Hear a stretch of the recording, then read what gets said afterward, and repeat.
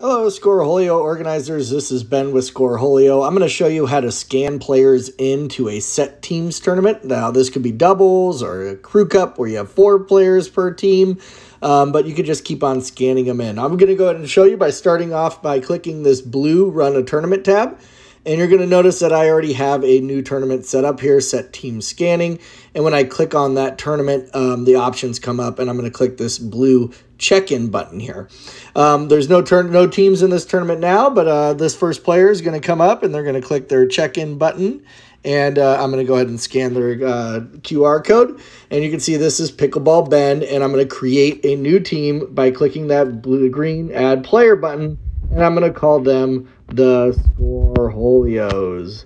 And I'm going to submit that new team. Now, Ben's partner comes up, and they're here, and I have them check in as well.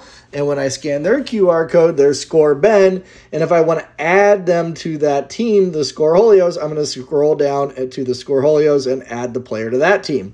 Now, me as the organizer, I can always click this little guy up on the top left with that plus symbol, and that's going to bring up my organizer account, so I can add myself to the Scoreholios. But if I want to add a new team, I can always go ahead and add a new team and call them, the Cornholios, very original, and hit submit.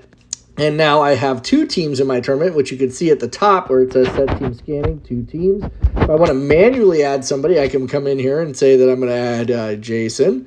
And, I can put in an email or a not, and I'm going to add Jason to the Cornholios, and now I have Jason on that team.